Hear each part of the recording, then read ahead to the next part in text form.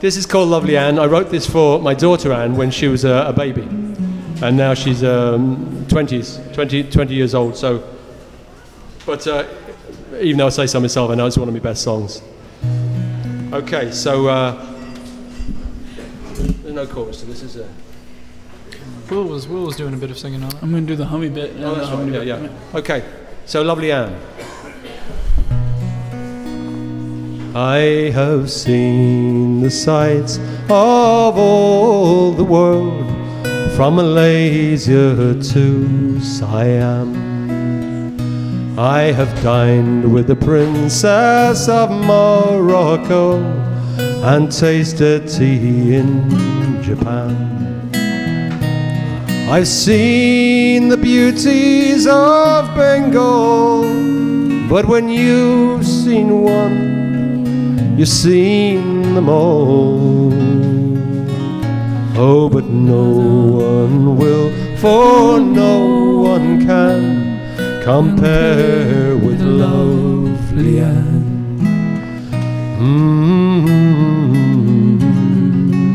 That's your bit. Try it.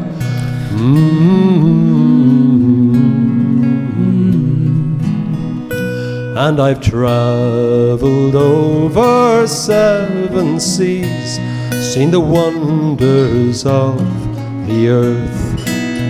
I have walked the plains of America, where red men trampled first. I've heard the wild coyote call, but when you've heard one, you've heard them all. Oh, but no one will, for no one can compare with Lovely Anne.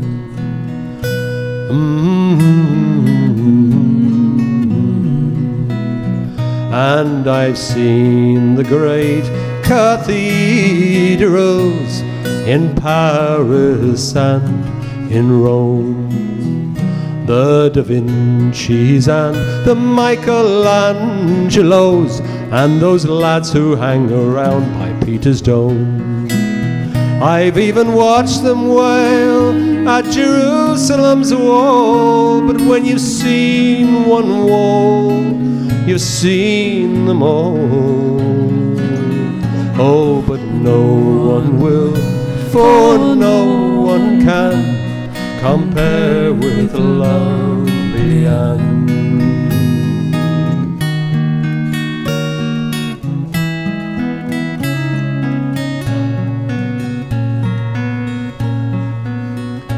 But I've watched the sun set in the west, seen the spider spin his silvery thread, heard the thrush as she sings in the morning air, watched the heron build his reedy bed, then take to flight.